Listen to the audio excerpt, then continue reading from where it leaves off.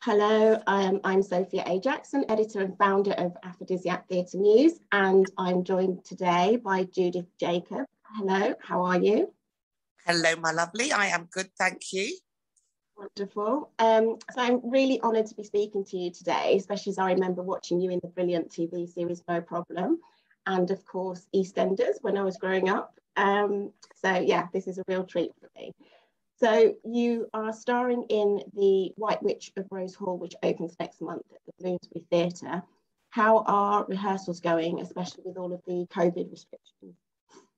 Rehearsals going fine. With COVID restrictions means that we have to test ourselves twice a week. This is the new world we live in. But you know, and nobody's really hugging each other as much as I'm used to. I'm a very tactile person. Yeah. So we're not doing much of that. But apart from that, it's all good. Wonderful. And can you tell me about the character that you play and a bit about the play as well itself? Because it's not something that I've been to Rose Hall, but I'm not familiar. Oh, have you? Yeah, a long time ago. But I'm not familiar with this production actually. And it's really nice just to have Black playwrights that are, you know, coming out of the archives now. So yeah, could you tell us a bit more about it? Well, my character, Princess, this is a time of enslavement of our people. And she's been working with the rebellion, but when you first see her, you're not sure what's going on. And as you go on, you'll discover that she actually has been helping the rebellion, as in with the women. She's helping them to miscarry so they don't bring any more children to work on the plantations. And she is in league with the White Witch who's come over, who's part of the liberal whites, but we don't know that much whether how liberal she is, or is it just for her own sake, really. But she has helped her to kill the man that is the slave, the enslaver, the murdering man that he is. So, but that's because she wants to get exact revenge on him for what's happened to her, as in her life killed by him and her brothers. So that's what she's trying to exact revenge for. So it's for her own ends, but it also satisfies Princess's ends as well. So is it a love story or a slave narrative, or is it a bit of both? I think it's a bit of both. There's definitely a love story unfolding underneath it. Yeah. But there's definitely other stuff happening because it's about the enslavement. I mean, this is my first time of being in a play that's about enslavement. I find it very traumatic to just be there, to be involved, and reading it anyways, to me is very traumatic. But then being in it and then having to think about what my ancestors would have had to endure is kind of, yeah. So what are you doing? You said that it's traumatic. So what are you doing in terms of self-care? Like, how do you not take this home and have a heavy heart about it? You know, I feel like I'm living in a constant state of trauma anyway because of everything I'm reading. So I'm constantly editing what I read now because sometimes it's just too much. And I like to read now whenever I read about the heroic people that we just don't hear about, I feed myself those stories. And that's what I'm doing. I'm feeding on the stories that I don't know about, that's been suppressed deliberately, but so that I empower myself and know that they would say that the lion tells his own story, right? So I want us to now be the lions of our stories so that we can be telling those stories more. Yeah, but it must be also quite difficult because you were saying that obviously you're used to hugging. Well, we're all used to hugging, and working on a production like this, I guess it would be quite useful if you could actually hug each other to help with the trauma. I put it out in the ether now, Sophia. So I've been getting some hugs. I've deliberately said, oh, this is the least huggiest company I've ever been with. And someone said, well, do you want a hug? So then I got a hug. So now I'm getting a couple of hugs a day. Well, I guess essentially you're all in a bubble anyway. So I feel like exactly. That's fine. And we're not that strict anymore because we've had Freedom Day. Yeah. So we're not quite as strict with our 2 meters and all of that stuff. But I just think that it's been internalized, this not hug. And so people immediately don't do it anymore. And then I'm the one going, why? And then someone, you want a hug? But yeah, come on. So, yeah, I definitely want a hug. Thank you. yeah. Going back to the pandemic, actually, how did you find it? Did you take anything positive? Have you taken anything positive away from it? It was good for me because it slowed me right down. I didn't live in my house. I slept in my house, but I've lived in my house. I've spent time in my home with because we were all off the same time. So my daughter and my partner, we were all together, and we were really blessed because the sun shone practically the whole time. Yeah. And we ain't, and I've got a little roof. So I spent my whole time on my roof sitting there pretending I was on holiday. So we were drinking kava. Oh, it's 12 o'clock. Must be time for a glass of kava. Whoa, whoa. So now I put on a bloody stone in a bit because of my drinking and just not moving. But I had and also became very creative because myself and I'm with the ladies, the BB crew, and we were writing, spent a lot of time writing and just putting stuff down. So I think the creative people got creative in this time. Yeah, that's really nice to hear, actually. So going back to the White Witch, so there is a lot of talk at the moment about focusing on Black trauma. Did you have any hesitations? And also, nobody really wants to talk about slavery. Did you have any hesitations about being involved in this production? Well, I sort of, but I had to read the script because I came in late I mean, not late for rehearsals, but I was pulled in at like the day before rehearsals was going to start because the actual actress who was good at this whole COVID thing, she's stuck in Canada, and if she came over, she would have had to then do 2 weeks isolation. So I came in as a replacement for an amazing actress called Laverne Archer. Okay, Yeah, so I came as a replacement. So I said, well, let me read the script. And if the character wasn't who she is, I probably wouldn't have done it. Right. But because of that, because I want to be involved in a story that makes me feel uplifted. And because her character is like that, I thought, I could play this part. Yeah, I thought it'd be good to touch on that just because it has been such a traumatic time for so many people that if you are going to embark on going to the theatre, you want to feel uplifted. You don't want to be further traumatized, do you? Yeah. So I just wanted to clarify that we're going to be okay if we come and watch it. You'll be okay. Oh yeah. There'll be a lot of by the ending, I think. So. Okay, that's good to know. So theatres have been dark for so many months, and I'm really pleased that we can enjoy theatre in real life again. And it's just not the same watching theatre on Zoom. It's fine, but it's just not the same, is it?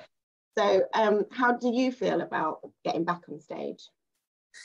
I'm excited to be on stage. Funnily enough, I had worked outside theatre and one inside of the Tricycle and outside for the Stratford East. But the productions were happening in different ways in the lockdown, which is quite interesting. Yeah. And political as well, the work that was going on. Yeah. And since theatre has been back, I've seen 3 plays already. I've got another 3 plays I've booked to see. I have just been finding dates. Yep, I want to see that one. Yep, I'm going to go see that one. And 2 of them have been one-woman shows, which has been really great to see. What were they? And one was at the Soho Theatre and Shedding Skin. Yeah. Mm-hmm. That was Amanda. And then at the Bush, Lava. Oh, excellent. Yeah. Yeah. I'm trying to think the 3rd play I went to see. So I went to see another one. And I've got all these other ones booked. Oh, no, it didn't happen. I was meant to go to the old Young Vic, but it got cancelled. And I'm assuming it was because of COVID. If somebody gets it, they have the whole production. Yeah. So I've got to book it. So that's what it was. It was that I was meant to see, but it got cancelled. So, yeah. So I'm so excited to be going to theatre. I've literally, that one, that one, that one. It's great. So what would you... theatres can open to full capacity now, but I know that a lot of people do have reservations still. What would you say to anyone who does feel like they're not ready to go to the theatre yet? Well, the theatres I've been to, they've been socially distanced. Both of the productions I went to see were socially distanced. Yeah. They're doing the temperature test before you get in. And unless you're exempt, which I am, you have to wear a mask. Yeah. I think theatre is doing everything it can to make sure we have bums on seats, because actually social distancing in theatre doesn't work, because they need as many bums on seats as possible, because it's not, you know, it needs it to be able to survive. So. Yeah. And you mentioned that you were quite creative during lockdown. So can you share some of those projects with us? You mentioned the BB crew. Are you coming back? Yeah, most definitely. We've got a couple of ideas bubbling. We want to do a podcast, but we want to do it as a live radio audience. There's a word for it, live audience show that we want to do. Yeah. And got a theatre piece that we probably need a little bit more work on. We thought we'd had the final draft with other work to be done, but we think we need another draft on it. So we're just going to work on that. Yeah. We've got something we've written for telly, but telly is just, you know, it has its own leisurely time it works on. We don't have any control of that. Like theatre, I think you've got more control. You can hire a theatre or whatever, but with telly, it's a different ball game. So we've certainly been working on that, and to just do, next year will be our 30th year of BB Crew. So we plan to do something to celebrate that. Yeah, so, you've got to do something big. That's amazing. Yeah, absolutely. Yeah, we've got a couple of ideas going on one day. Because well, definitely keep us posted on that, please. Yeah, will do. Thank you. And also, I wanted you to talk a bit more about your radio shows as well, in case people aren't aware. Right, well, I do 2 shows. I'm on Conscious Radio, which is 102 FM, and I do a show 1 till 4 on a Thursday. And the format for me is I'm me for the first hour, then I tend to have a guest at the second hour, and the third hour is back to me again, which I thoroughly enjoy. And I've had some amazing guests, people that I probably would never get to meet in real life, but because I can't have access, it's been fantastic. So I've really enjoyed that. And then on Monday on Injection Radio, we have a magazine show, myself and Keith Palmer. Do you know Keith Palmer? He runs the comedy school. He's the artistic director. Anyway, so we do a magazine show on that. We get in a personality to do the news. So normally those people will be interviewed, but we have them to talk as them what in the news has caught their eye. So we have them, and then we have a big up section where somebody just comes on, and we've had people big up areas and food and that kind of thing. And then we have our final guest is somebody that we actually interview. So that's the format of the show. It's a 2-hour show. It's mainly chat with some music in between. And when is it on? That's 4 to 6 on a Monday, the drive time. I shall tune into that. Thank you. Yeah.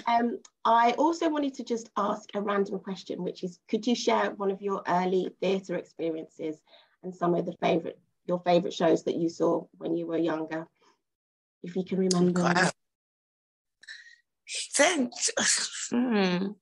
Right, okay. One of the shows that sticks out in my mind, I don't know if it's necessarily my favourite show, but it's stuck out in my mind. And now, what was it called? Oh, it's a really long title.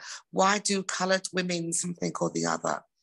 And it was set in America, and it was a bit where they had talking heads, and you had all these heads on the table, and their heads were up, and it was basically and it was talking about black women, their hair and stuff. It was set in America. I wish I could remember the title. Why do coloured women something? Okay. So that was one of the plays I saw, and it just stood out because it was very different to anything I'd seen before. Yeah. And what one that I've been in? Did you say? No, when you were one of your early theatre memories. Like, when did you start? Okay. Yeah. Well, see, I didn't go to theatre really. I tell you what, I did go to see, which was Black Theatre Co-op Welcome Home Jacko, because Black Theatre Co-op was really breaking all kinds of boundaries and putting on shows that was our generation. Yeah. Showing their experiences of being in London as the first generation born here. So, And Welcome Home Jacko was definitely about that, because it was about a soldier that had come back home. And he'd been all that, and he was a black guy in the army, come back, and life hadn't been much better when he got back, you know. So yeah. Thank you. And finally, why should we come and watch The White Witch of Rose Hall? Well, it's an interesting piece. It's written by an African man, African Caribbean. And I think it's not just trauma. It is what I'm talking about, as in showing how people, because we never get shown the rebellions that's happened. Yeah. We hear about pieces, but we don't really. In the Caribbean, you hear about Bogle and more coming out, but not enough. And this is showing you the beginning of an uprising that was going on. Because Haiti, in this piece, Haiti is just, Toussaint Louverture has just taken over Haiti. So we know that it's all the beginning of uprising. So I think it's empowering.